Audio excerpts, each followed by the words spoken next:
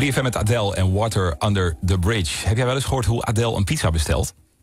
En nou niet een Adele-imitatie doen. I want to order a pizza. I want a pizza Hawaii. I want a pizza with pineapple. I want a pizza.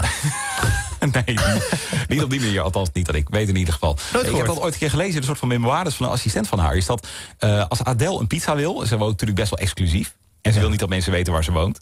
Dan gaat ze dus naar haar assistent. Dat is stap 1. Dan zegt ze dus inderdaad. Nou, doe jij het nog even een keer. I want a pizza Hawaii. En dan zegt die assistent, oké, dat is goed. Nou, die assistent belt vervolgens met de lokale pizzeria. De pizzeria noteert dan vervolgens de bestelling. Die krijgt dan de instructie om de bezorger 12 straten verderop te laten komen. Die moet daar dan staan bij een of andere specifieke lantaarnpaal of een vuilnisbak of een telefooncel. Dan stuurt de assistent weer een of andere knecht van Adele daar naartoe om de pizza op te halen. Die brengt hem weer naar de assistent en dan komt hij bij Adele aan.